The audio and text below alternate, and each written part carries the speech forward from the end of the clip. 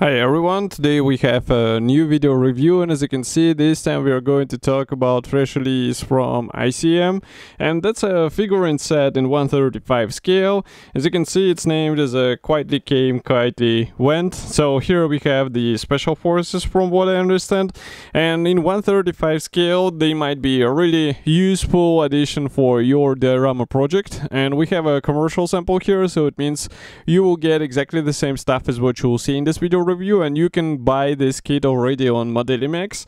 So those four guys are made in a popular modeling scale, and the kit number is 35752. Box size, I would say it's a typical I would say dimensions for a figurine set from ICM. So here is comparison with my hand, and also the box art is really good, so it might be a nice poster as well. So here you can see one of the sides we have some information about the kit. There are 4 figurines and we get 48 plus 64 parts. And as you can guess, such parts count hints that we get some additional accessories for those guys, which is really useful in 135 scale, so it will be interesting to see what exactly is supplied here.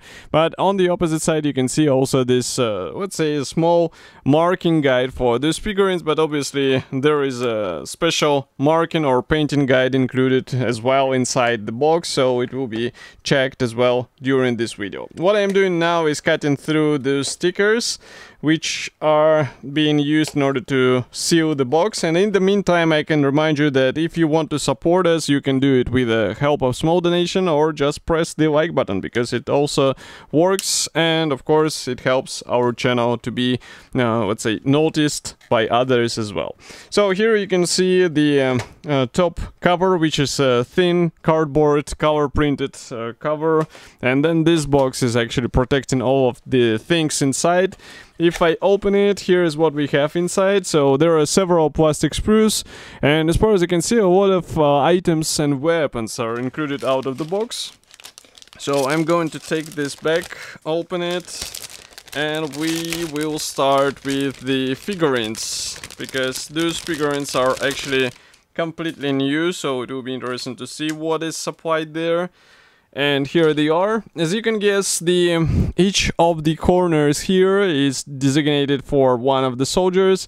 All poses are predefined from what I can see, and there are no alternative poses included, but still, let's zoom in and check each corner one by one. So we do not get any guiding elements, so because of that you have to be careful while positioning all of these parts together, as it is really important to get the more or less convincing appearance with these guys. In 135 scale such things are noticeable, so definitely work carefully while joining all of these things and trying to get the smooth connection in between them. Next we continue here with the third figurine. As you can see, the plate carrier panels are molded separately actually, and also you can see some of the items are included, so I wonder how they will be used.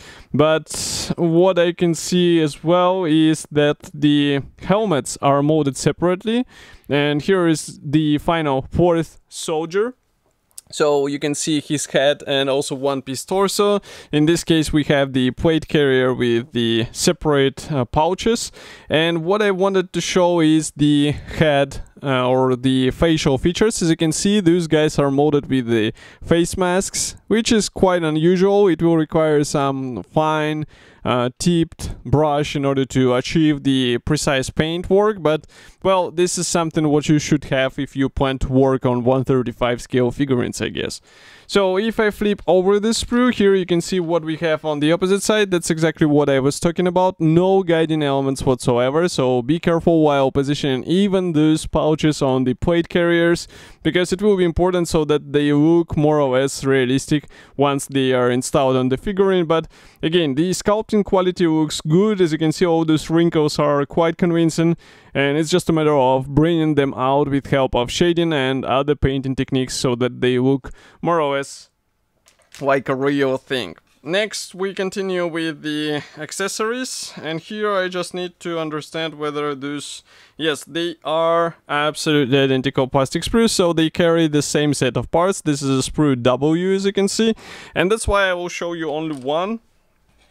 because there is no need to show the same thing again and again. So here is the sprue. We have the helmets on this side, and they are molded together with the special side plates, just like the real helmets. Next we continue with the various rifles, and what is interesting here is this bullpup rifle. So I guess that's the AUG rifle, if I'm not wrong. And we get it in several versions. Also we get the machine gun and the classic Kalashnikov. From what I can see here, there are no AR rifles included here, but at least we get some daggers, night vision goggles, and also pistols in pouches, as you can see here, as well as this rocket launcher, which is depicted in a stowed position. But still, it's really cool that those rifles are molded as a single piece parts. It means that you can, let's say, separate them and paint them, or you can paint them on those attachment points. I saw some modelers actually doing that. This is also quite a smart approach, which gives you a bit more freedom with handling those parts, because you can rotate them in whatever direction you would like to. Note that one of the AK rifles is molded together with the silencer. The same can be said about those bullpup rifles. One is molded with the silencer, one is molded without it. And what is also interesting is the helmets. In case somebody wonders, we do not get anything inside the helmet, so there are no lining or any other features included here, and in case you would like to depict it, you have to do it with your own hands and tools. Okay, so that's all for the plastic parts. And here maybe we can also mention this thing which recently included into all ICM kits. So maybe I will just adjust the cutting mat. So here is the small ad about the ICM paints. They included into every kit of their own manufacturing, obviously. So these are paints made by the Ukrainian brand. As you can see, a lot of shades are included there, and they're really good to use with a brush or maybe even with the airbrush.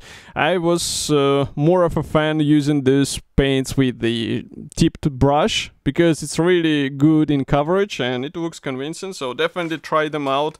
And ICM makes the, I would say, specially designed sets for their own kits, so that might be also a good reason to get them. And here we continue with assembly manual, so I will just close the lenses. As you can see, that's the parts map, and well, it shows that all parts will be used. By the way, here is the paint set number for this particular figurine set, and on the opposite side you can see the marking guide as well as the assembly manual, so they are combined into one. As you can see, you have to use the multicam camouflage. But overall it looks like an interesting build, because as you can see, there's face masks, also the equipment, and I can see that each of the soldiers is accompanied with different equipment and weapons, so this is also something to play with. And obviously some of the equipment will stay in your spare parts box, so also good investment. So this kit should be already available. As I said, it's available in Modelimex together with other kits. Of course, I will be happy to hear your opinion. Write it here in the comment section below, and I will see you in the next video review as usual, so stay tuned for more videos, and bye.